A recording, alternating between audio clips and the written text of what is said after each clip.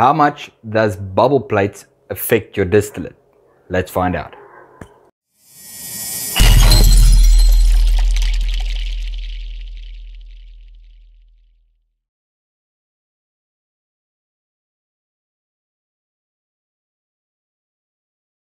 Hello and welcome back to the channel. My name is Beaver and today we are discussing how much a bubble plate will affect your distillate and how many bubble plates do you need if you want to distill different kinds of spirits. Now, in my previous video where I unboxed and used this still for the first time and compared running this still to my old still, I'll link the video up here if you want to watch it. We ran this still with 6 plates in the column. We ended up running at 91% ABV throughout the run. Now, in that video, or on the comments of that video, we got a lot of guys asking, can you still do a run with that kind of still if you're doing something like a whiskey? Now, the answer is yes.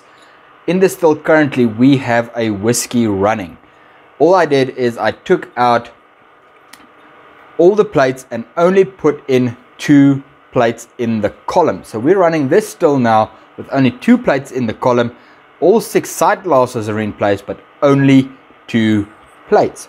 Now, how did I get to the numbers to only run 2 plates? Let's go look at the numbers. As you're seeing on the screen right now, the still is currently running at just below 80% at 78%.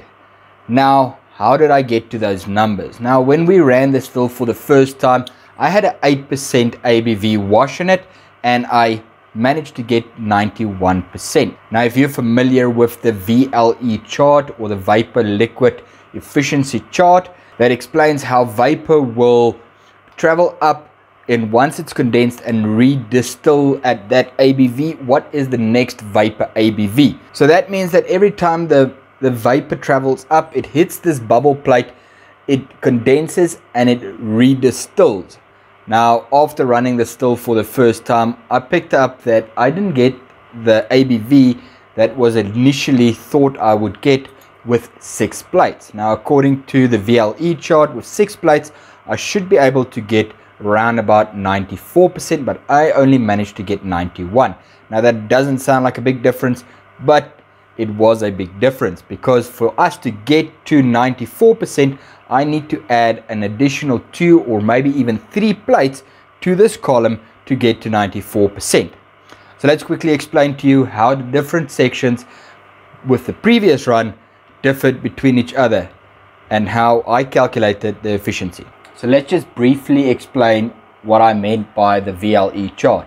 In the boiler right now is an 8% ABV wash. The vapor coming up off that wash is at 47%.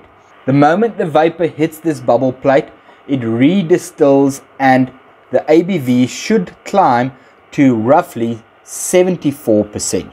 Once the vapor hits this plate, it should now recondense and the vapor should be at 83%. And as it goes up again, the vapor goes to 87, then to 89, then to 90, and then to 91%, and then it went over. That is why we distilled the whole run at roughly 90 to 91%. Now we're doing a whiskey. So using that exact same calculations and accounting for a 15% inefficiency or a 85% efficiency per plate. So each plate is not a full redistillation, but more like a 85% distillation. We calculated that we need 2 plates for us to be able to run a whiskey with this still and maintain an ABV of roughly 78%. As you can see, proof is in the pudding. We are managing to run this whiskey at 78% continuously throughout the hard scud. So as I said, when I did my calculations, the efficiency of each of these plates is roughly 85%. So this means that instead of using your VLE chart to see exactly what the next distillation would be, I took those 2 numbers, subtracted them from each other, got the number of or the percentage of ABV that the distillate should increase by, and subtracted 15%, and then used the VLE chart again to go up. Now I will link a video down in the description where you can obtain the VLE chart and then you can do your own calculations. So just to answer the question, if you have a still with multiple plates, can you still run a whiskey or a brandy without stripping out all the flavor? The answer is yes, absolutely you can. All you need to do is tailor the amount of plates that you're going to be using to the ABV that you want to run it at. Now I hope that gave a little bit of clarity on how to use bubble plates within your column. Now if you want more information on running a still like this with different amounts of bubble plates, please put down in the comment section. I will gladly do another video where we compare the different number of plates, so running with 1 plate, 2 plates, 3 plates, all the way up to 6. If you want to see that kind of video, down in the comment section below. But yeah, so it's relatively simple to run a still like this, and yes, you can run any type of product that you want to, as long as you tailor the amount of plates that you have.